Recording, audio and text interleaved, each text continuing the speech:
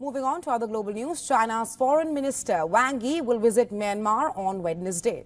Wang Yi's visit comes in the wake of heavy fighting near the Chinese border that saw rebel groups making a series of gains in the region.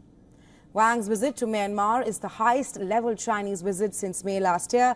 Beijing has stepped up efforts in Myanmar to mediate between the ruling junta and an alliance of groups with which it also maintains relations. Wang Yi's visit is very timely as it comes after a Chinese brokered ceasefire in Myanmar fell apart in the month of June. Ahead of Wang's visit, the Chinese Foreign Ministry gave a statement saying China strictly follows the principle of non-interference in other countries.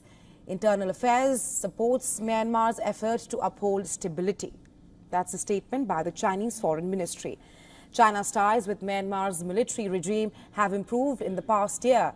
Beijing has never condemned the 2021 coup that brought the junta to power in Myanmar and remains a major arms supplier in the face of Western sanctions. But China's ties with the Myanmar groups that has invited increased scrutiny, which can create more problems for Wang Yi on his visit to Myanmar.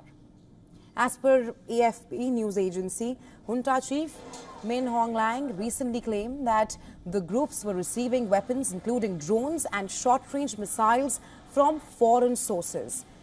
In order to press Myanmar's military and the groups to abide by the truce, the People's Liberation Army held live-fire exercises near the China-Myanmar border in April.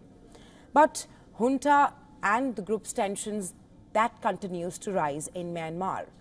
After the collapse of the China brokered ceasefire, Beijing has remained tense as the fighting in northern Myanmar can spill over the border.